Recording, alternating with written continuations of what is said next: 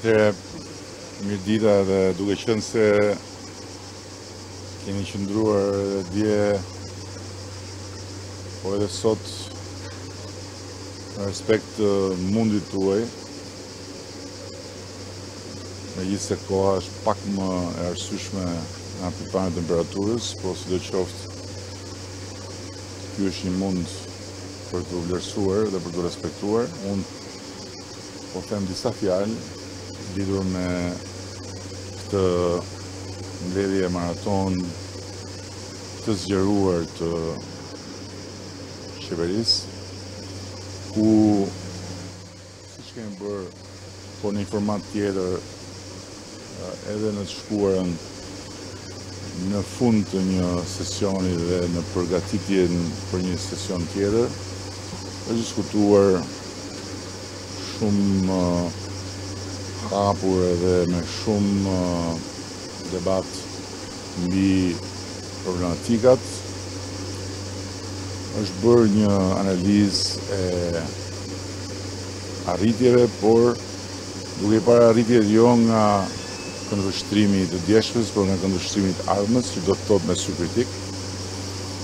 Dhe po ashtu është diskutuar edhe nevoja për të riorganizuar të gjithë procesin qeverisës, duke filluar nga vetë organizimi i këtij procesi në godinën e qeverisë, dhe besoj që kemi arritur disa rezultate të dobishme dhe kemi vendosur disa piketa të rëndësishme, në mënyrë që sesionin e ri ta fillojmë me një impuls të ri, por edhe me një rritje të konsiderueshme të kapaciteteve qeverisëse, duke forcuar shumë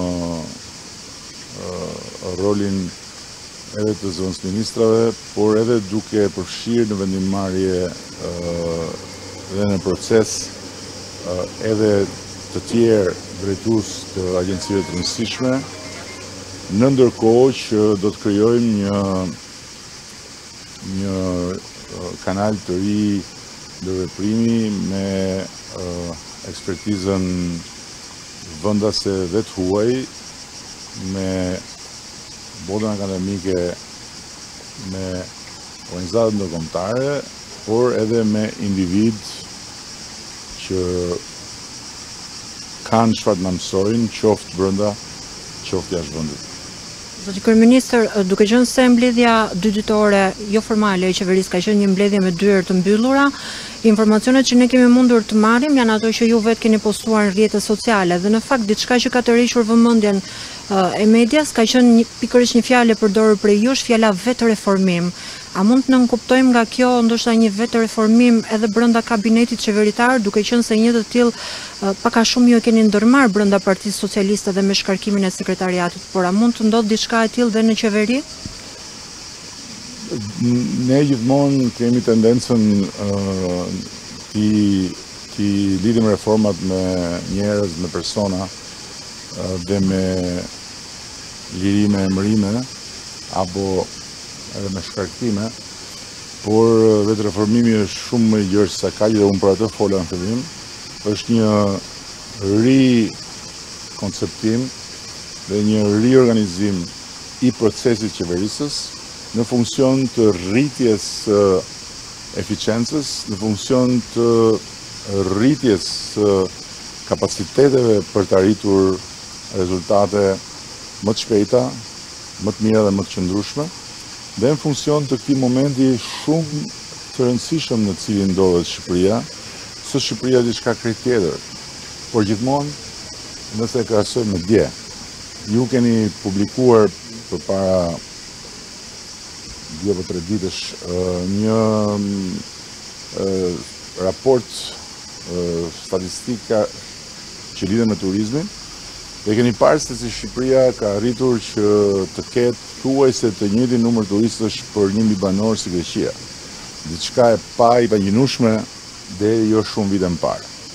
Ashtu si kundër e shikoni që imazhi i Shqipërisë në botë është i përmbysur tërësisht nga deri jo shumë vite më parë.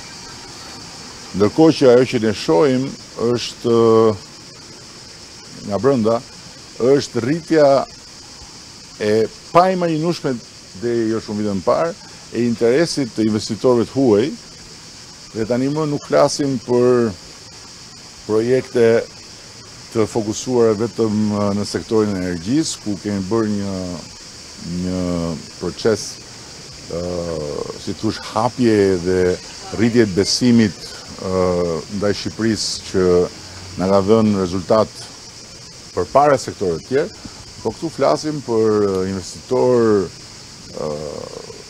të mëdhenj në fushën e turizmit, për investitorë të mëdhenj në fushën e teknologjisë, të cilët deri para jo shumë vite më parë nuk do ta konsideronin fare Shqipërinë si një mundësi për të zgjeruar biznesin e tyre. Unë kam pasur para se të vija këtu një takim me një investitor që në botën e turizmit hyn tek investitorët e mëdhenj, dhe cilin unë e kam takuar përpara jo shumë vitesh, dhe kur unë i kam thënë atëherë që të ftoj të vish në Shqipëri, mbaj mend shumë mirë që me shumë mirësjellje më tha që ishte shumë i zënë. Dhe erdhi në Shqipëri këto ditë, pasi më kërkoi që të vizitonte Shqipërinë, dhe kur unë i thash, po nuk je i zënë, tha jo, jam i zënë si gjithmonë, po unë duhet të vi përpara se Shqipëria të jetë shumë e zënë për mua. Që do thotë që jemi në një situatë tjetër, por kjo na vë përpara nevojës që ne të bëjmë një kapërcim tjetër vetë, që ne të kuptojmë se çfarë sfidash të reja sjell ky ndryshim që po ndodh para syve tanë, dhe që të kuptojmë se sa shumë gjëra ne duhet i vëmë dispozicion nga ana e kapacitetit qeverisës këtij ndryshimi për ta nquar Shqipërinë në 2030 në atë maj që e kemi përcaktuar si vizionin tonë. Ose ne jemi në prag të një tjetër zhvillimi shumë të rëndësishëm në fushën e energjisë që ka të bëjë me burimet natyrore. Nuk mund të flas më shumë sepse është ende konfidenciale, por do ta shikoni shumë shpejt në javët e ardhshme që do të gjendemi përpara një situate tjetër. Po çfarë do të thotë kjo?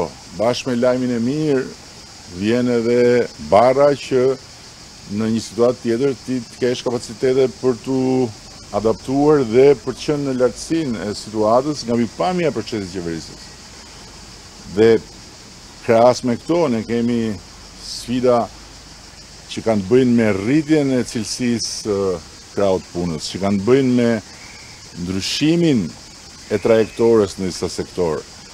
E kam thënë më parë, Shqipëria nuk mund më të konsideroj avantazh konkurrues forcën e lirë, krahun e lirë të punës. Ishte avantazh konkurrues në një fazë më parshme. Sot nuk është më. Dhe kam pasi debat para pak ditësh me një prej përfaqësuesve të sektorit prodhimit. Ne e dim shumë mirë që në sektorin e prodhimit ka pasur dhe të eksporteve ka pasur një stres jo të vogël për shkak të forcimit të lekut dhe rënies së eurës në raport me lekun. Por kjo dhe kemi pas një konsult të gjerë me disa ndër ekspertët më të mirë ndërkombëtar. Mos harroni që këshilltari im për ekonominë është këshilltari i kancelares Merkel prej që nga të paktën 10 një histori suksesi. Është një histori suksesi.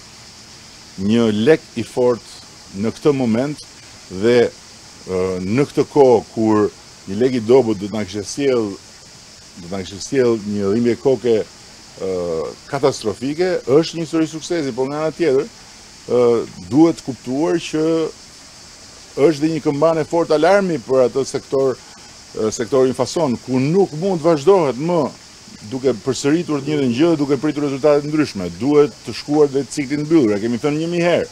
Dhe ky stres, unë jam i bindur që do të nxjisë një pjesë prej tyre që të vrapojnë drejt ciklit mbyllur siç kanë bërë disa të tjerë. Dhe shumë e radhë, ne kemi prekur të gjitha temat, kemi folur për një tjetër reformë, një reformë shumë të rëndësishme që duhet nisim në arsim për të thelluar më tutje një proces ku ne nuk mund të jemi të papërgatitur përballë gjithë këtyre konjunkturave të reja që po krijon kjo kohë e re, lëvizje të mëdha demografike, rënje të lindshmërisë në mënyrë të përgjithshme, ndryshime që ndodhin dhe vetë brenda botës së zhvillimit teknologjike, sepse për shembull ne, si të gjithë të tjerët, u fokusuam tek kodimi tani dhe tek programet e kodimit për trinj, tani me inteligjencën artificiale, ajo që ka dalë përpara të gjithë botës zhvilluar është çfarë do bëhet me këtë pjesë, sepse kjo pjesë mund të dali komplet jashtë loje dhe praktikisht një pjesë e konsiderueshme e asaj që ishte avanguarda e zhvillimit dhe ku e gjithë bota bën përpjekje për të pasur sa më shumë njerëz në atë avanguard, deli jashtë loje me inteligjencën artificiale. Kemi folur gjatë për programet e inteligjencës artificiale, do ndalim dhe këtu 1 minutë dhe pastaj e mbylla.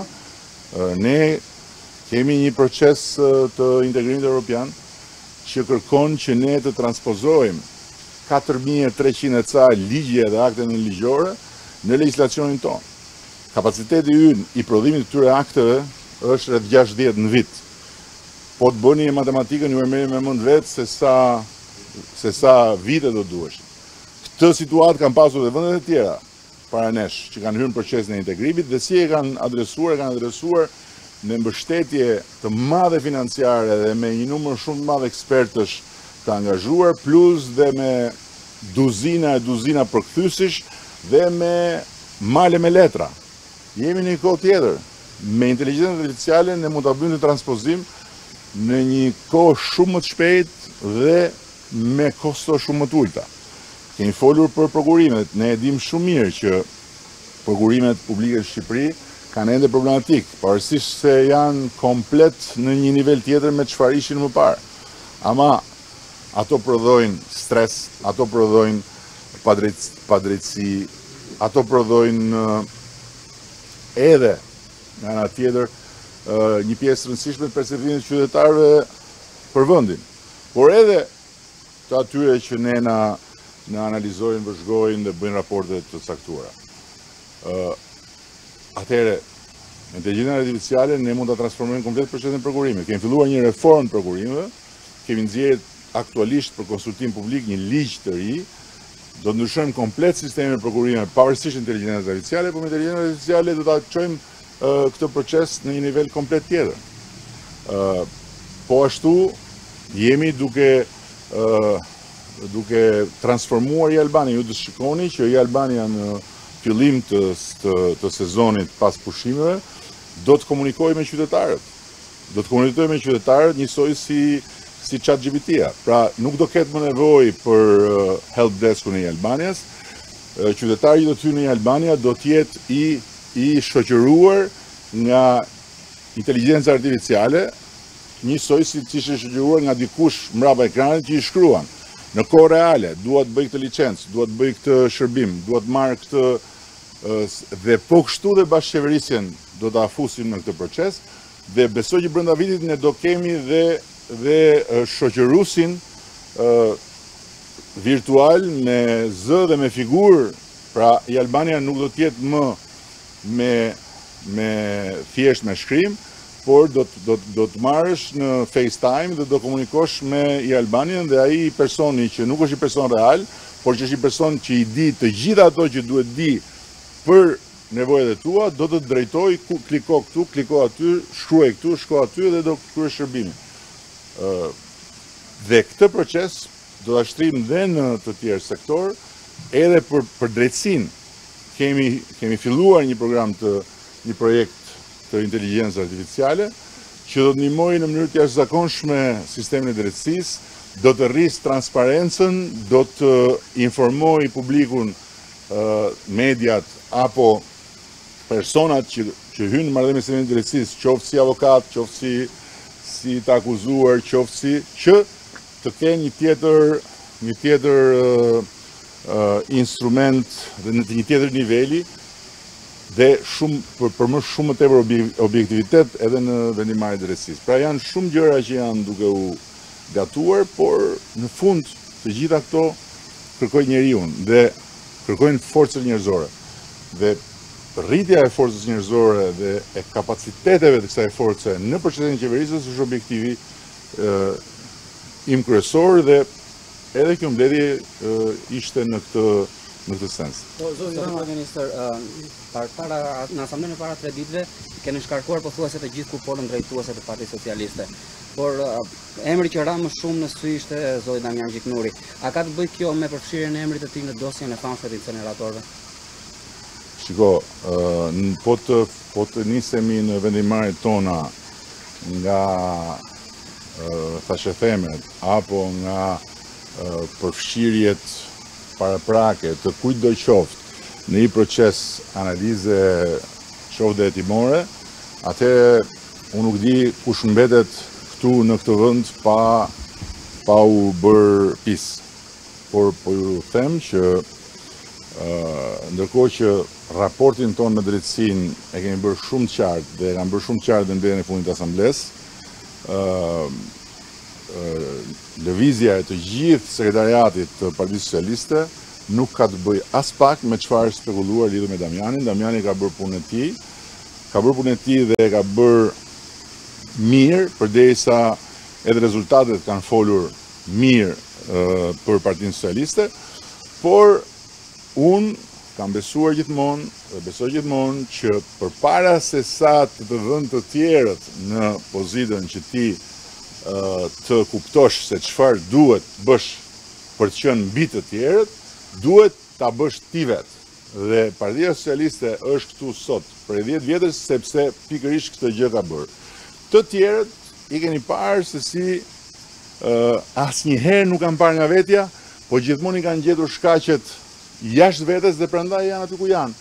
Ne gjithmonë kemi parë nga vetja për të kërkuar më shumë nga vetja dhe për të shkuar më lart. Kjo në base vjen nga kultura sportive e imja që në një moshë kur formohet njeriu jam edukuar me